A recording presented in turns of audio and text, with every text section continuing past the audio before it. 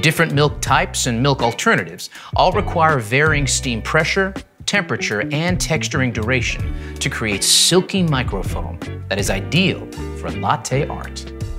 Alternative milks are harder to texture, as they can easily overheat compared with regular dairy milk. But thanks to the Barista Touch and Press's Auto MilQ function, alternative milk texturing has never been easier. The Auto MilQ function calibrates the pressure, temperature, and timing of your selected milk type to create the ideal texture.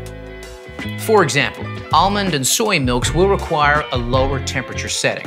So when selected, the machine will automatically adjust these settings to ensure it's textured correctly.